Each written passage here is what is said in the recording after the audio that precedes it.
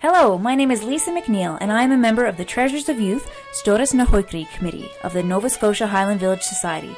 The Society has created an endowment fund to ensure that cultural skills based on Gaelic traditions continue to flourish with youth in Nova Scotia for the next half-century and beyond.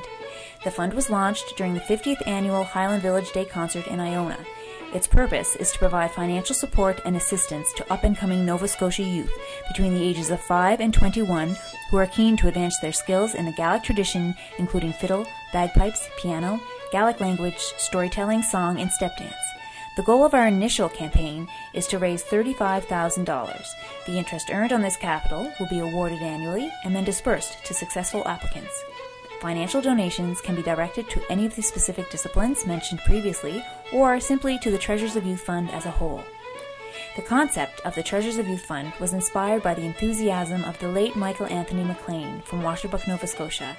He was a very well-known fiddler who always had a devoted interest in assisting youth to further their skills in playing traditional Cape Breton music, especially the fiddle. It is with his enthusiasm in mind that disbursements to youth to better their fiddling skills specifically will be issued under his name, Michael Anthony McLean. Proceeds from the sale of his CD, Good Boy M.A., have gone towards capitalizing the fund. Our initial fundraising campaign is called Complete the Tune. Interested donors may purchase a note or notes from the march Michael Anthony McLean's Birthday, composed by Lucy McNeil of the Bear McNeils. Notes are available at various price intervals to help us raise money for this fund.